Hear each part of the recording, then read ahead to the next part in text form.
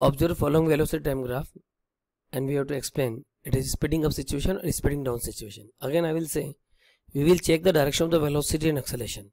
If both are same, then it is speeding up, otherwise it is speeding down. In the first graph, left side graph, it is visible to all of you velocity is positive because it is above this horizon. In the second graph, it is visible to all of you velocity is negative because it is below the velocity time graph. Now we will calculate the acceleration. It is visible to all of you acceleration is constant from this velocity time graph. If I draw the x-axis, then it is visible to all of you this theta is constant. But this theta is obtuse. When theta is obtuse, tan theta is negative, so acceleration is negative. In this situation also we draw the x-axis and we see the angle theta. It is visible to all of you this theta is constant, it means acceleration is constant.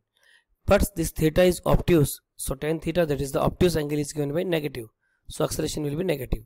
So here velocity is positive, acceleration is negative. This is the situation of the speed down. Here velocity negative, acceleration is negative, it is a situation of speed up. So right answer of the problem will be